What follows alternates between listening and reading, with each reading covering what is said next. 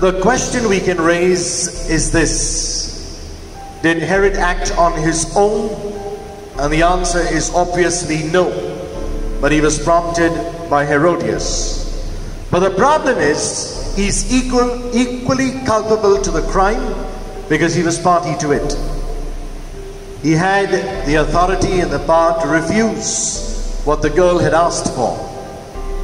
But perhaps he was more concerned about his own name and fame and didn't want to be embarrassed in the presence of guests because he had promised his daughter to give her whatever she had asked for.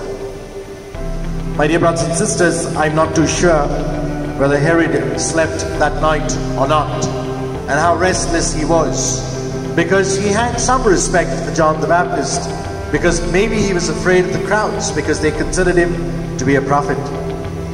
But yet I would think each of us could perhaps live with such guilt feelings, going against what our conscience tells us to do, perhaps being prompted by others and then putting the blame on someone else and saying, but that person told me to do it, but I'm equally culpable to the crime that I've committed.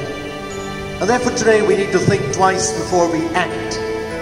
I believe in every situation we just need to ask ourselves, what would Jesus do? And maybe that will prompt us to make better and perhaps wiser decisions. Let's not be led astray, being influenced by others, but listen to our own conscience.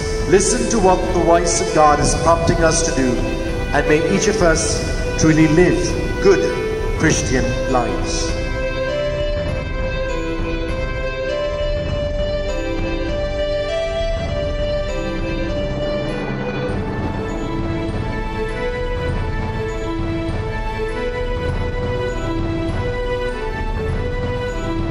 God bless, and do have a Jesus-filled day.